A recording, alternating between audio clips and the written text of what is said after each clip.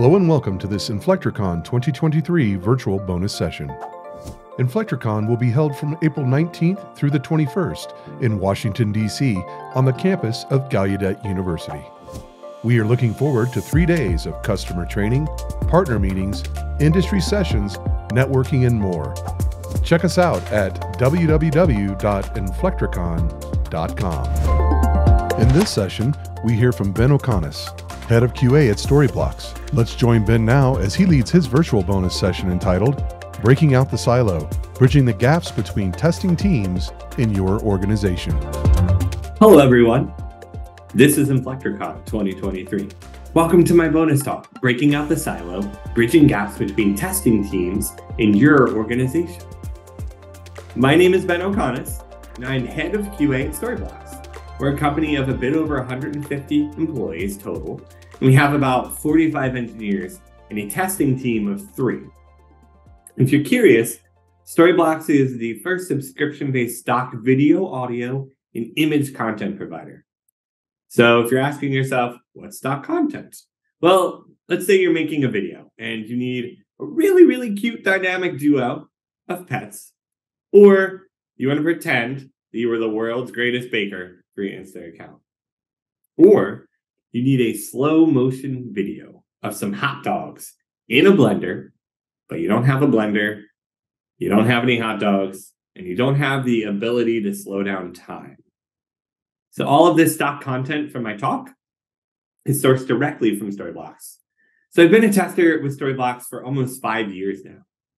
And before my current role, I spent over 15 years talking to the customers of the world and helping to solve their problems. I started with the company that I'm at now as a customer support manager, and I was dealing with customers with a variety of feelings about my product, to say the least.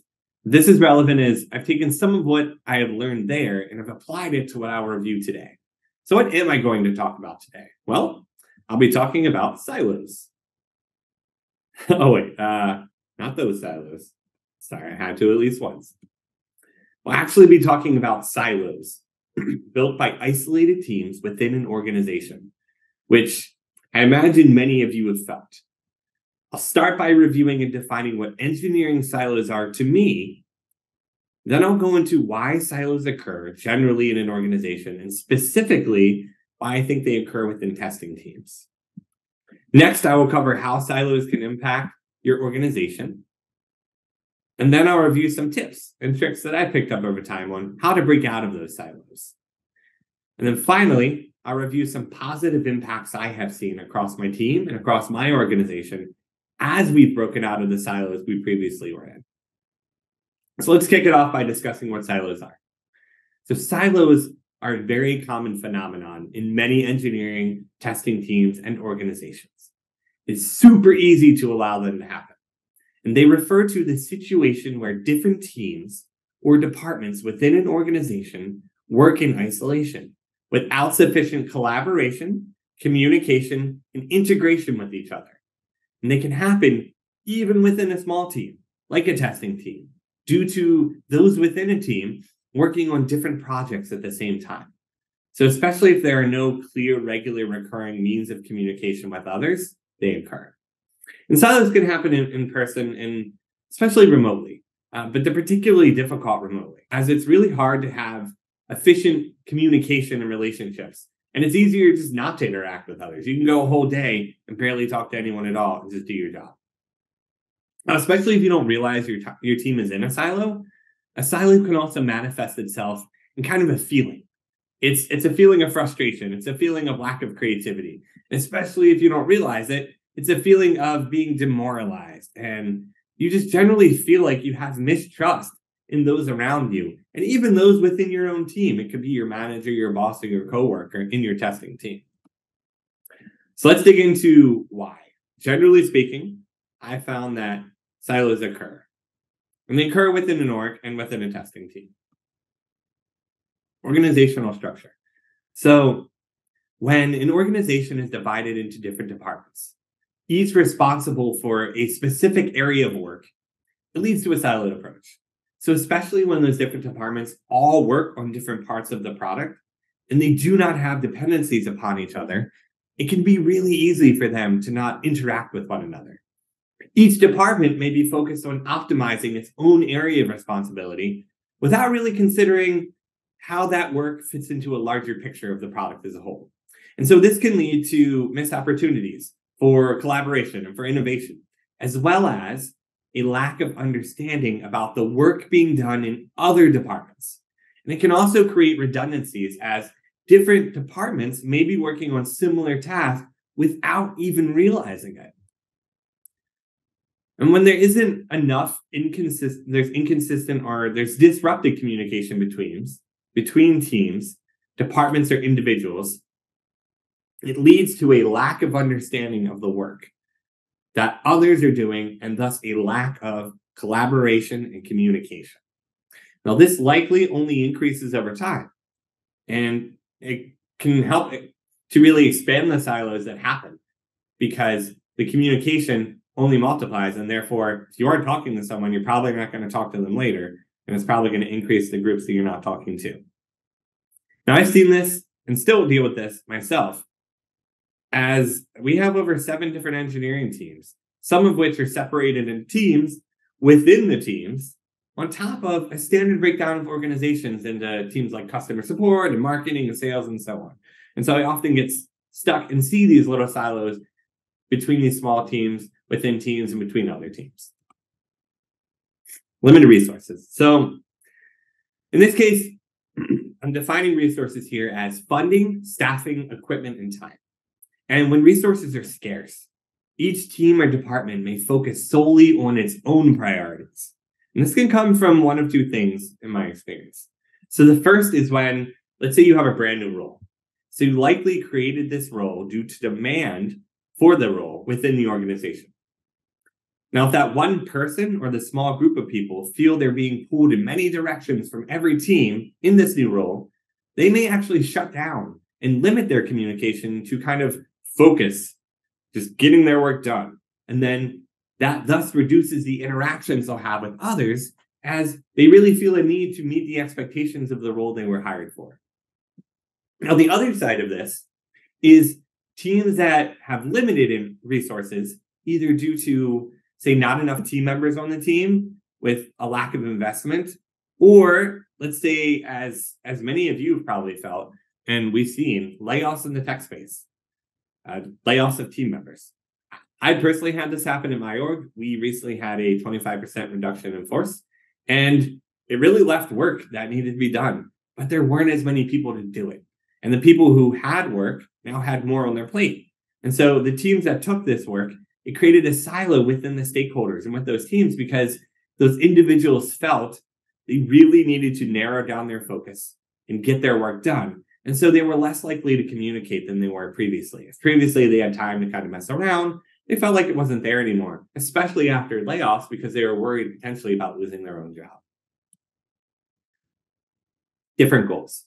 So if teams have different goals or incentives, they may not align with each other, leading to a siloed approach. So the team may be focused on their specific goals and not have time to break out of the silo as they want to get the reward or incentive for their specific group or their specific project they're working on. And we see this if a team does not have a goal across a larger org as well, such as engineering. So if in your company, let's say more technical backend teams are attempting to reach a goal of setting up a way to provide data for an existing product, but the front-end product team is focused on creating new pages and events instead of the old pages and events, which is where the data backend team is pulling information from.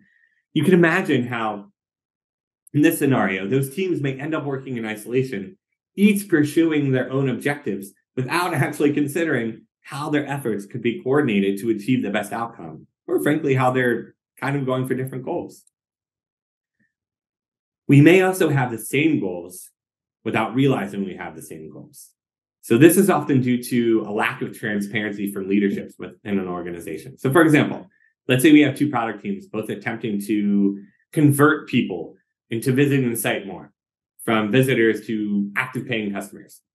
If they are both working on the same page and on the same part of the product, they aren't communicating, they may create experiences which counteract the work the other team is doing. So they're trying to work on the same thing at the same time, not realizing that the other team is doing likewise. So we've discussed kind of like generally why silos occur in your organization, but I wanted to take some time to focus on why I think they occur in the group many of us are in, specifically the testing team. So as a testing team, it's really easy to fall into a silo, especially if you work in an organization where the act of testing, the product hasn't like shifted left, to use the kind of buzz term there, meaning the team isn't really involved in the development of a feature until the very end of the development of the feature being done. Generally, it's a bit before the product is provided to customers. And by the nature of testing being at the end, especially in larger organizations, it's likely the testing team has limited interaction with stakeholders within the org. And they may only be dealing with teams like product or developers or design. The testing team can have a lack of involvement in the development process, which then limits their interactions. And therefore, they're not really talking to others within the organization. Then the development team may be focused on creating and implementing new features, while the testing team is focused on finding and reporting issues. And this can make it difficult for two teams to collaborate effectively, as their goals and their priorities may be different. In addition, if the testing team has limited interaction with stakeholders within the org, it helps to create a further silo. It creates a further sense of isolation. And without a clear understanding of the broader goals and objectives of the organization, the testing team may really, really struggle to see how their work fits into the larger picture of the organization. So in many organizations, testing is seen as a specialized skill set where testers have a testing mindset that others outside of the testing team supposedly do not have. So agree or disagree, regardless of where you fall on that point. If testing is seen as a specialized skill that only testers can have, it can create the sense of separation between testers and everyone else, the rest of the team, the developers, product, engineering. Testers may feel like they're working in isolation and aren't fully integrated into the development process.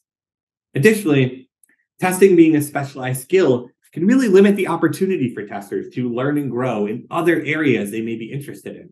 So testers may feel like they're stuck with a limited role of growth path. They can only go up a certain route, and they're not really given opportunities to expand their skills or take on new responsibilities. So an example that I see often is, let's say you start off doing some manual testing, and the only path available in your organization is to go into automation. You feel forced to do that, even if you're not necessarily interested in that. And often when you begin the automation, you hit a wall at the top where whatever your organization sets as the top of that ladder, once you hit it, it's hard to go outside of that role. You're seen as a person doing the automation, and you may not be able to go to product or engineering or design or any other type of role that you're interested in. Others not testing. So if the testing team is the only team responsible for testing, and others in your organization do not participate in ceremonies or activities that encourage testing through the feature development process, this can definitely cause silos. So other team members may not take ownership of quality, and they may not provide feedback on testing activities. This can result in a lack of shared responsibility for the quality of the product, as well as a lack of collaboration and communication between teams. In addition, if other team members aren't involved in testing-related activities, they may not have a clear understanding of what testing team does. They don't know what the testing team is doing every day, and that can really lead to misunderstandings and miscommunications. It can also lead to a lack of buy-in for testing-related processes and activities, as other team members may not see the value in them. If you want to change part of your process, if you want to use a new tool, it can be really hard to sell that when people don't understand the value in the specific thing that you're doing. So, especially if we want to move fast, if we want to be efficient, if we want to deliver features often, the impact of silos can be really detrimental to the overall productivity and success of your organization. So let's kind of take some time to jump into the impacts I have seen. Reduced efficiency. So when different teams or departments work in silos, it can lead to inefficiencies and often duplication of work. Each team may be working on similar or overlapping tasks without realizing it. So we mentioned an example of this earlier with different goals. And I've had a few examples myself within my organization where I was working in customer support, and we had these cases where we didn't really take good notes and log our customer contacts. When we reached out to customer contacts, we'd have an option to log a call or log an email or a ticket or response, and we weren't doing a good job of that. And we were attempting to upsell our customers to a plan, which granted we no longer have, but it was an upsell to a new plan. And we had a few cases where we didn't reach out to a customer, we wouldn't take good notes, and the customer had already decided, I would like to take that new plan or would not like to take the new plan, take the offer, only because we didn't have good notes to be contacted by another support rep at a later time, as a previous person didn't log their notes and they didn't put their contact in a clear, concise manner. And I've also had this happen in my testing experience when I was testing different features with multiple teams. So they had a few points of overlap. And when we realized they were working on similar things, we realized they weren't communicating outside their solo teams. So in cases like this, the two teams would interact with similar parts of the code, and they wind up making changes to the code in ways that would impact the other team without realizing it. And this can get really messy if one team deploys and it kind of pushes back the work the other team was doing. And it may highlight, in particular, bottlenecks you have in your organization and help you highlight why and how they are formed. So lack of communication between teams can lead to a general misunderstanding and conflict, especially if the teams only communicate when they need something from another team, or they're reaching out to discuss how the team kind of negatively impacted their work by making a change, like we just mentioned. It can lead to this feeling of that team, the other team that you're not working with directly, kind of being seen in a negative light. And it creates unintentional risks in the larger teams that you may have, like developers or engineering. So for example, and I've had a situation where the development team makes changes to a feature without communicating to my testing team. And so when our testing team discovers a change, maybe because we're testing it and we're trying to figure out what's going on, we frankly felt really upset. We felt that we weren't informed. And I could see the impact of that on my team directly, as there's kind of this feeling that the developers were uncooperative or they were inconsiderate and they weren't really thinking of our time and the effort we put into something. And I found that it can kind of lead to this tension between the two teams. And it definitely has a decrease on team morale and productivity. It also does things like creating gossip or drama. And it generally makes it feel like the org you are in just really isn't a pleasant place to be. And it can also impact things like retention because of that. So without clear lines of communication, we see a lot of things like rumors. We see misinformation. We see unnecessary conflict. And generally, we see that it helps to make the work environment just feel bad, have an unpleasant place where you may not necessarily want to be. When teams work in silos, it becomes really difficult to collaborate, to share knowledge and ideas, and work towards a common goal that you all have, especially if there aren't meetings or groups or design reviews or guilds, any place where ideas are encouraged to be shared, or things like documentation are poor. You often wind up in these situations where groups may not have an understanding of how the product or the code that they're creating on the product works. So they haven't really touched the product or that part of the product themselves, so they might not understand what it's doing necessarily because they haven't collaborated with the stakeholders who own that part of the product. They may not know who to go to as well. So if they need to touch a part of the product owned by someone else, because they haven't really communicated, they're in a silo, they're not sure where to start. And they haven't interacted with the team that would be responsible. So they often wind up feeling kind of lost and may spend extra time and effort just trying to figure it out on their own. Whereas if they didn't have that silo and bottleneck, they could reach out directly and it would solve both issues. Collaboration and cross-functional interaction often spark innovation. So when teams are siloed, it can really stifle creativity and prevent new ideas from being generated. So I don't know about y'all, but I get some of my best ideas just from soundboarding off of and talking to others outside of my team. It serves as a gut check. So if I want to get feedback, I may not want to get feedback from someone in my team. I probably want to get feedback from someone outside of my team because I probably already picked my team's brain. And if I'm stuck in a silo, it makes it harder to do that. As I may get to a point where I feel uncomfortable reaching out to people I haven't really talked to, and I no longer want to bring up my ideas. I don't want to share my innovative things that I'm thinking of with my team or even other teams because I don't feel comfortable making that leap to talk to people and communicate. Delayed decisions. So when different teams or departments are not in sync, it can result in delayed decision-making and execution, which often leads to project delays and sometimes even missed deadlines, especially if there are dependencies on team A doing something over here, followed by team B, and the teams don't really talk to each other due to the silos they have. It causes these unnecessary delays. So all of these are things that I've dealt with personally in Starbucks. And when I started testing a few years back, I came into testing without having much experience.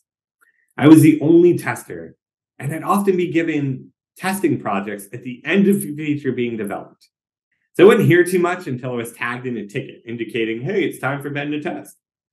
And I was the only tester across 3 teams at the time, engineering product squads. And given the demand of my role, everyone wanted to have it tested before it went out to customers. I often felt the need I mentioned earlier to kind of silence Slack, silence other means of communication, and really focus and hammer down on delivering the results of what I was testing to the team that requested it in a timely manner. I wanted to make sure I got it done efficiently. I noticed it kind of created a silo of one, a silo of me. And I often felt really drained, and I felt like I wasn't in the loop for what was going down the pipeline or what was coming up. I felt stressed in, and even though I was testing for every team, being heads down all day to get caught up on the work that was coming in, it just was a really lonely experience. And I felt frustrated, and I was really struggling to get through every day. I had some really undefined resentment, I noticed, towards the teams that I felt put me in these silos. And I just generally felt a lack of trust and psychological safety. And so it wasn't until they gave me another tester because of the workload I had that I started to train that I actually realized what was happening. And I realized what I wasn't doing wasn't very efficient. I realized the impact it was having on myself, as frankly, I was drained and I didn't have as much energy as I wanted to train this person. But I also realized that I was kind of putting some of that stuff that I talked about earlier from the impact, I was putting that on my new hire. I didn't realize it right away, but as I started to realize it, I went, oh, I see how I'm kind of saying that team does the thing, or, oh, this is how I feel about development. And so I started to make an effort to kind of break out of these silos. And now addressing these silos, I've learned, is constant work. And it requires all participants to make an effort, not just one, not just myself as a lead or a person on another team, but everyone. And it can often be easier to keep ourselves in the silos and just operate in our day-to-day heads down than to break out of the silo. So I want to jump into how we can break out of these silos. What things can we do to help? I noticed it felt like I was more likely to have walls up with people that I wasn't familiar with or I didn't know.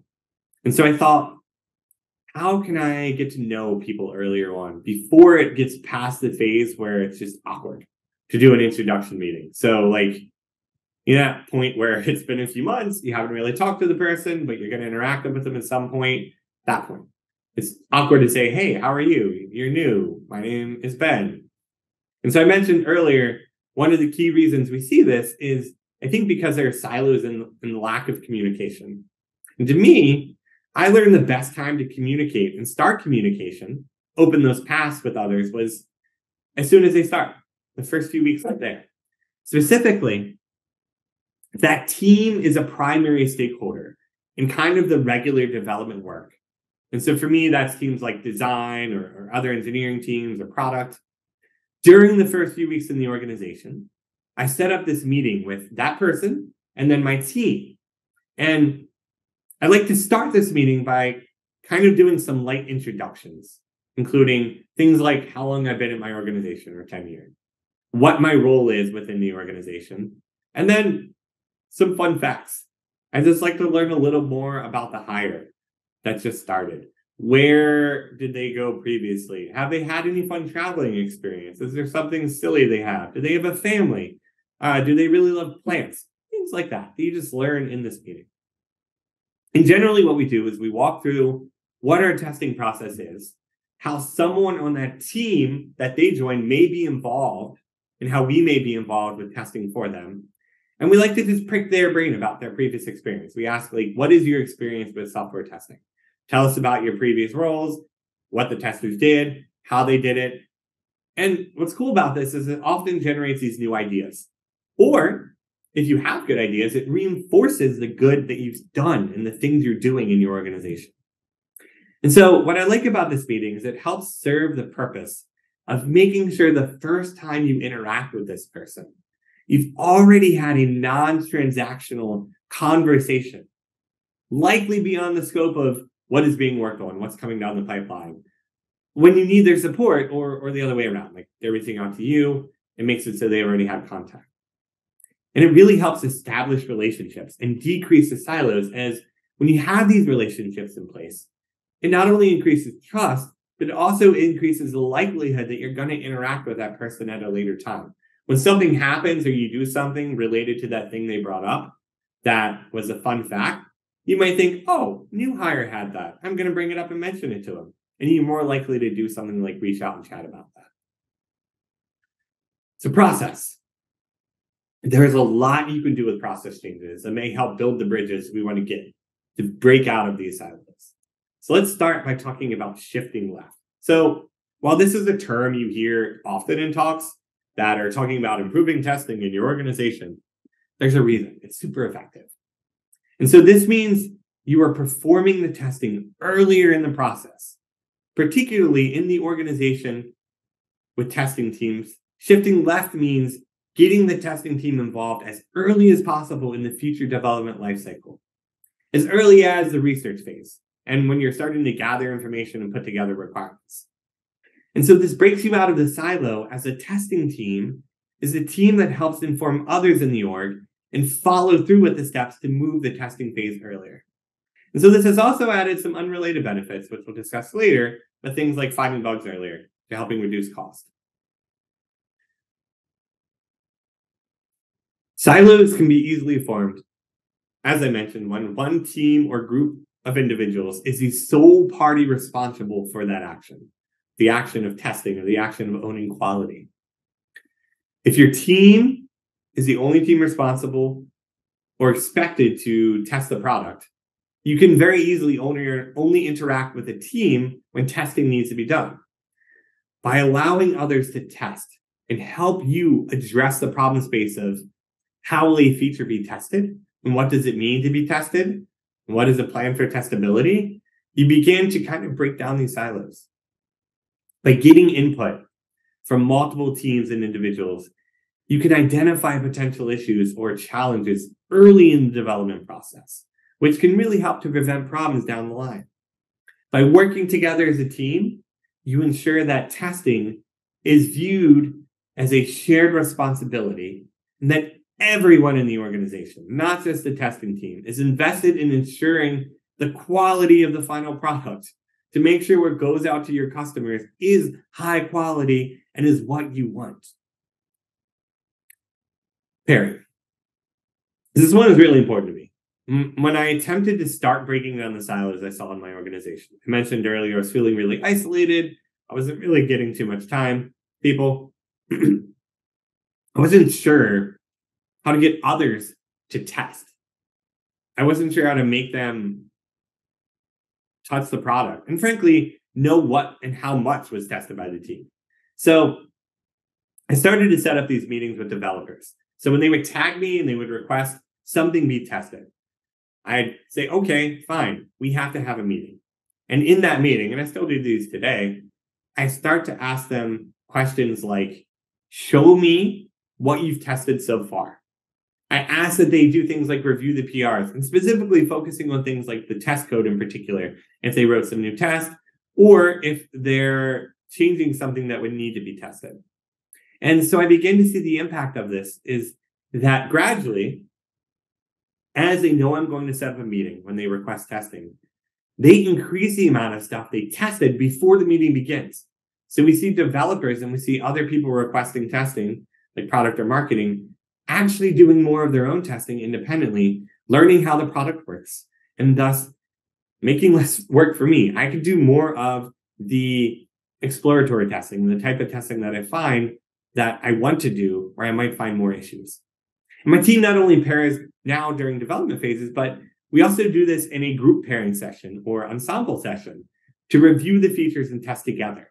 We get a big group together, normally a group of stakeholders. So people like customer support or marketing or brand, whatever teams you want. Normally it's about 6 to 8 people as my average because I find that's the most efficient. And we walk through the product and we trade off on who is controlling the experience. So who is moving the mouse and controlling what we look at, who guides. So who says like, click here, do that. That's generally done by the group. And then also we found we also need to trade off the role of who takes notes, who logs the issues that we find and makes follow-up stuff on them. So pairing 101 and ensemble testing have really helped break down the silos and build relationships. And we found that it moves the testing in our organization to a testing team responsibility, to an org level responsibility. And it gets our team involved with other teams. So we see that other teams also began to break down their silos as well, because they're working with those teams like customer support or marketing as well, where they may not have done that outside of that ensemble session.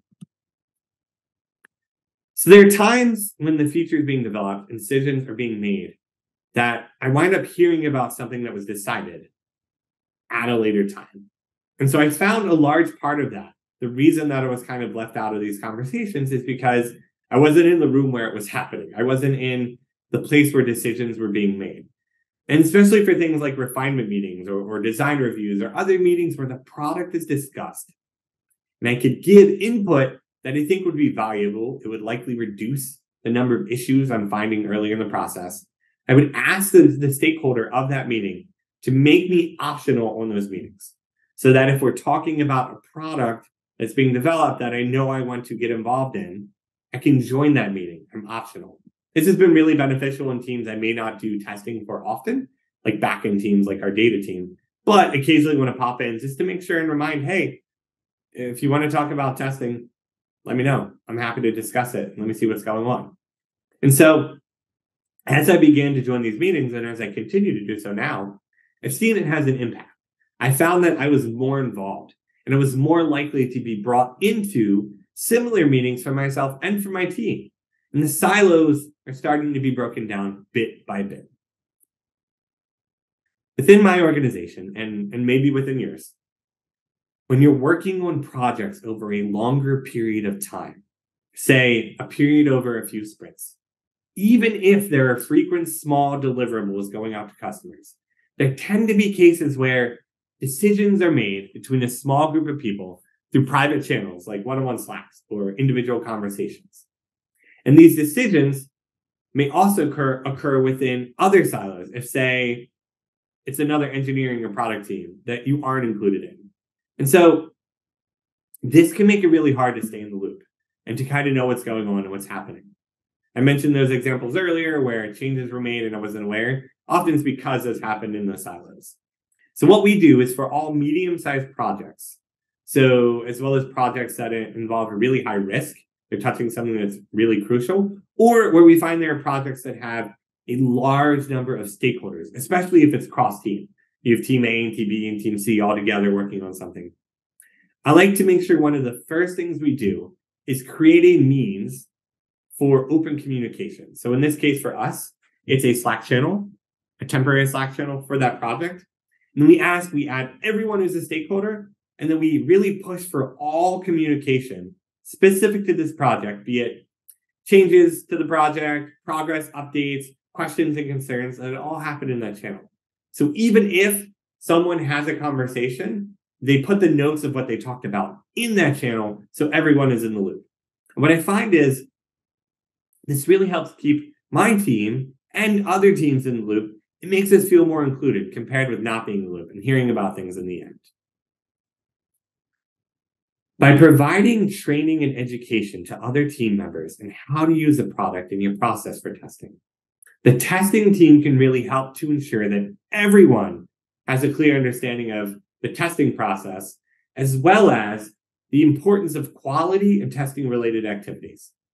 So this can help build a culture of quality that we've talked about across the entire organization, where every person takes ownership of quality and they work together to ensure that the product meets the needs of the customers. In addition, training can really help kind of build trust and understanding and relationships between teams. By involving other teams in testing related activities, such as exploratory testing sessions or code reviews, the testing team can help other team members to understand the value of these activities, as well as build a deeper appreciation for the work that the testing team does. So by providing training and education, the testing team can make sure everyone has the necessary skills and knowledge to effectively participate in testing-related activities. And so this can help reduce the workload on the testing team, as other team members are able to contribute to the testing effort and provide valuable feedback. So in my organization, my testing team, in most cases, is the team that knows the most about the product. We know it best because we're touching it every day in multiple parts of the product. We use it all the time. And so to help increase knowledge of the product itself and how to use it, we've actually been running a series of lunch and learns. So what we do is we have it where anyone from the organization can join and learn and review how a part of the product works. We do a little bit of hands-on stuff too. We ask them to create accounts or sign up for a subscription or something of that nature. Now, let's say you haven't done this, you're not really sure how to do it. Really great way to kick this off is, especially if you're not confident in like how well it'll be received, find any area that you feel you are knowledgeable in, that you find yourself often informing others on how that part of the product works. And then whatever communication space you have, in my case, Slack, set up a little poll. And so if I'm not sure, I generally set it up as a text of something like, we want to help you focus on spreading product knowledge. And so if anyone's interested in learning more about X, this part of the product, leave an emoji, leave a thumbs up, leave a like, whatever. You can also set up as a poll. So you can say, here are some areas we want to discuss. Can you all vote for the one you would like to learn about the most? And then from there, you can say, hey, we saw that in this poll, people really wanted to learn about X. Who would be interested in attending a lunch and learn session? What's great about that is it gives you a direct audience to send the invite to. And you know that people who responded to that are likely genuinely interested and want to learn more. And they want to get more topics or interesting things to your core group. What I've also seen as an added benefit is often those people then learn about it, are curious, and then help spread that knowledge to others in their team, thus overall expanding general knowledge of the product. Standardizing tools is a really great effective way to break down silos within an org. So I found when different teams or departments are using different tools or technologies, it can be really difficult to collaborate effectively. And it can lead to things we talked about before, like duplication of effort or communication breakdowns. By standardizing on a set of tools or tech, you can create a shared language and a set of practices across the entire organization. So this can make it easier for teams to collaborate, as it can help streamline processes and reduce inefficiencies. So for example, if let's say your organization has multiple teams working on different projects, standardizing on a common set of development tools, things like IDEs or code editors or version control systems or automated testing frameworks, it can help ensure that everyone is working with the same set of tools and has a shared understanding of how those tools should be used. Similarly, standardizing on a common set of communication tools, things like Slack or messaging apps, Zoom, video conferencing software, or just generally project management tools, things like Jira or Notion. It can help to ensure that everyone's on the same page and has access to the same information. You don't have someone tagged on a tool they don't have access to and they have to join or aren't aware of, oh, it happened on this tool. Okay, well, I'm not on that tool. It helps to also reduce things like the learning curve for new employees or team members, as instead of having to learn, multiple tools, multiple automated testing frameworks, they only need to learn one. They need to learn a single set of tools and practices. And they don't really have to adapt to different tools as much. And so at Storyblocks, we've been working on this ourselves. And digging into tools. We realized we had a lot of tools. We only had a few people using them. We had different teams using them. And so we kind of spun up this organic group, which consisted of members from various engineering squads, including my testing team. And we basically bonded over finding and kind of celebrating areas where we can consolidate tools. Maybe only one person is using it. Maybe there's another tool that does the same thing. What was a really cool added bonus is this really, really helped reduce cost. We could get rid of tools. And that's something great for things like your finance team or your engineering leader management. Building relationships. So having relationships with others, both within and outside your team, is one of the core ways we can break down the silos that may have impacted us. It helps promote collaboration. It helps promote trust and open communication, which helps to allow individuals and teams to work together towards a common goal and ultimately produce better outcomes. It can be difficult remotely. I know this, but I'd like to dive into some ideas for what can help. So when different teams or departments work in silos, it'd be really easy for individuals to feel disconnected from the larger organization and to lose sight of the common goal. What are we doing together? What is our org? What do we try to do? But by celebrating together, you can really help foster a sense of community and help nail the shared purpose that you all have. So the most common way we do this in my org is we do things like milestone celebration or achievements, especially things that happen across teams. So this includes product launches or completing a major milestone. We did a big thing on the site that we wanted to do. And what I found is this can really help to enforce the sense of shared purpose and achievement. And it also helps with things like morale and building motivation. So you could also try organizing volunteer events or community service activities that bring together individuals, and especially from different teams or different departments. So what's cool about this is it can help build a sense of purpose beyond your organization and kind of set up a thing of like, hey, this is in addition to what we do here in our org, we also help out in the world around us.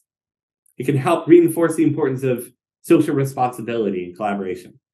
At Storyblocks, we did this in our engineering teams. We continue to do it pretty regularly, where we go out to local elementary schools and we volunteer to teach kids to code. It's a really great experience. You see a lot of really young minds kind of getting engaged, which is an awesome feeling. But if you're not sure where to start, just reach out to some local organizations. Put a thing on a local page where people post about, when to get involved, and just see where people need help. It doesn't have to be that complicated. Recognition. So recognizing the efforts of the teams around you can help to establish a positive impact of others, the others have on you and in the production of your product.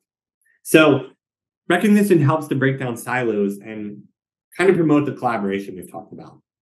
By recognizing the contributors and individuals and teams in the organization, you help to build a sense of community and shared purpose, which ultimately leads to better outcomes and kind of a more positive work environment. So I personally like to lean towards one-on-one peer recognition, as I found it gives kind of the most positive bang for your buck, most impact across teams. And so for us, we do this by calling out those teams or people that helped when we announce product releases. So we do these in a channel. So the product manager will say, hey, thanks customer support, thanks testing team for the efforts you all did. As well as we also have this program where we can give others points and high fives for doing something for us. So you help me out, thanks, here's 100 points. And then those points can be redeemed for items or gift cards or whatever. And we really make an effort to push this. The points expire on a quarterly basis. And it feels like it really helps lift the mood. When you get a bunch of points and you can redeem it and then treat yourself, it's a nice feeling. And so while it's nice having access to fancier tooling for this, if you don't have that, frankly, you can just start by saying thanks. This simple, hey, you really helped make a positive impact on my day. I really appreciate it. And that goes a really, really long way. At least I've found. Interpersonal connection and relationships can really help break down the silos as they create a direct one-on-one bond through the org. And so they make approaching others and leaning on others when you need them a little bit easier, as you've already established something with that person. We talked about examples like this earlier with the onboarding thing. Especially if these relationships go into non-work related discussions, they can form bonds that last a very long time, a lifetime even. And so this time together can come in many forms. It can be group efforts, things like happy hours or lunchtime hangouts, to just individual time together. Taking some time in the morning to ask someone about their weekend, walking over to them and saying, hey, how's your weekend? What's going on? And so it's much easier to do in person, but it's not impossible to do remote. If the organic nature of this doesn't really exist in your org, start by introducing things like icebreakers in your meetings. When you have a meeting, leave a few minutes in the beginning and start the meeting by talking about a silly story. Hey, some silly thing happened to me over the weekend. Or start with a silly question, something like, hey, what's your favorite breakfast food? It really helps relax participants and builds bonds. And I've also found within those meetings, it helps make people more likely to volunteer ideas and have discussions. So in my organization, we have an office space. I'm in it now. It's optional, but we're primarily a remote company. And at this point in time, particularly. Recently, we've been trying out things like remote virtual offices. And we found that it actually really helps with that organic, hey, I just want to say hi to you. So I want to highlight one app in particular we've been using. It's this app called GatherTown. And what's cool is it allows a small amount of users for free to create a virtual office space and then more to paid amount. And we're currently trying it out, but what I personally found is it really helps when you want to hang out. Let's say you have that time between meetings where you know you're not going to do anything. You can actually make it productive. You can go chat with someone, or you just want to like say hi or grab lunch together or something, or have a happy hour. It makes it a nice space where that can occur. So when different teams or departments are working in isolation from one another, it can be really easy for individuals to develop this us and them mentality in which we view others as obstacles or hindrances to our success. But by practicing empathy, individuals can learn to see things from others' perspectives and get a better understanding of their needs, motivations, and concerns. So for example, if let's say you're part of a testing team that is often brought in at the end of a project, you may feel frustrated by the fact that you don't have enough time to thoroughly test the product. However, if you're practicing empathy, you can try to see things from the perspective of the development team or the person who's requesting you test, who may be under pressure to deliver the product on time. And they may not have had time or thought to, or had the resources to involve the testing team earlier. Like understanding their perspective, you can really work together to find solutions that benefit both teams and the overall project. Empathy is really key in that I think it can help reduce conflicts and misunderstandings. By taking the time to understand others' perspectives and needs, and individuals can really communicate and more effectively find common ground. It can help to build trust and mutual respect, which ultimately leads to just a better outcome and a better place to be at. Now, in those situations, like I mentioned earlier, it can be really easy to create silos of us versus them. In particular, if you think when someone does something, they did it for a reason that wasn't the best interest of you or the organization. But I find assuming a positive intention of the person often helps put me in a better mindset, put me in their shoes and give me more empathy than not. And it makes me think that, oh, I think what they did for a reason that was in the best interest of them and the best interest of us in the organization versus best interest of them and was selfish. Additionally, and find not playing the blame game helps. It helps create these bonds and breaks down the silos. So once again, this is something that's easy to do, but when things happen, it's harder than you think. So what I like to do is I like to acknowledge that when things happen, it's blameless.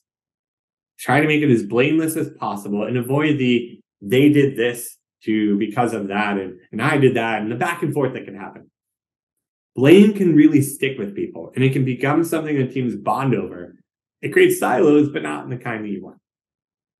So if you use Scrum on a regular basis, you may already be familiar with this practice, and that it's the prime directive. Regardless of what we discover, we must understand and truly believe that everyone did the best job he or she could, given what was known at the time, his or her skills and abilities, the resources available in the situation at hand. So you should try to acknowledge the best you can and move on. Feedback. So asking for feedback demonstrates a willingness to learn and improve, which can really help to build trust and respect between teams. By actively seeking out feedback and taking action on it, teams can show that they're committed to working together towards a common goal and improve the overall success of the organization.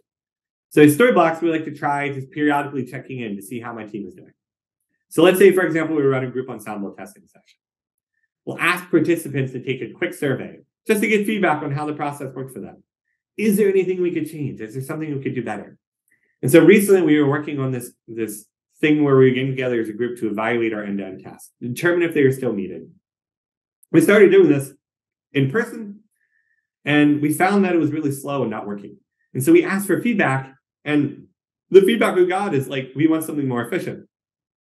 And so we wound up doing this as an async survey. We found there was a greater desire to participate, and we also found there was a greater shared product knowledge because people would get in there and actually look at the stuff we were talking about, which helped to break down the silos.